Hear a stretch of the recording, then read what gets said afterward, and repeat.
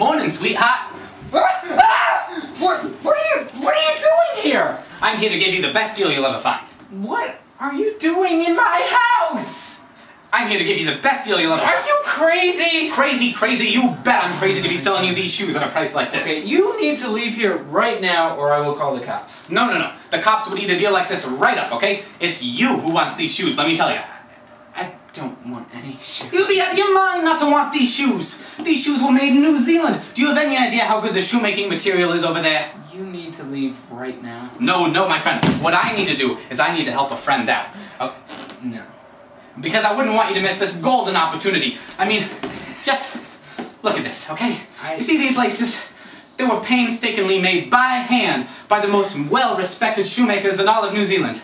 And, okay, a team of over 9,000 people was put to work assembling these so they're delightfully lightweight as well as sturdy as lumberjacks made out of tanks. You know... But wait, just wait a second, okay?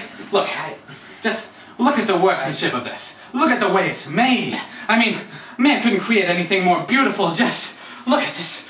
Oh, yes. This shoe, is it comfortable? Yes, sir. It is comfortable. It's like swimming in a pool of love.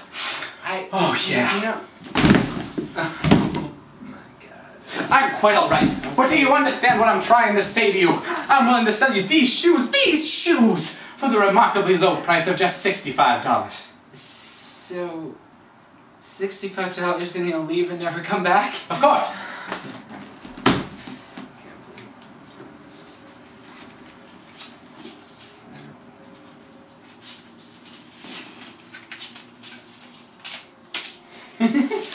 Okay, here are your shoes. Oh, $65 for my crappy old shoes. I can't believe it.